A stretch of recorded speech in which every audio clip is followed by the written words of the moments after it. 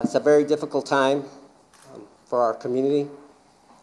It's really with a heavy heart that I talk to you, but we are in the process of working together with all law enforcement, especially the El Paso Police Department, the Texas Department of Public Safety, and the FBI. Also with the U.S. Attorney's Office. We will proceed with the investigation.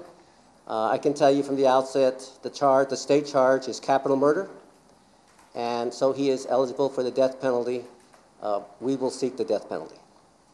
We are conducting a methodical investigation with our partners, a careful investigation, but with a view towards bringing federal hate crimes charges under 18 U.S.C. 249 and federal firearms charges, which carry a penalty of death. We are also treating this as a domestic terrorist case. There's a statutory definition of domestic terrorism at 18 U.S.C. 2331.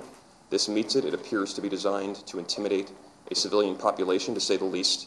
Basically, from the manifesto that we first saw, we have to attribute that manifesto directly to him based on that information in that manifesto. That's where that came from.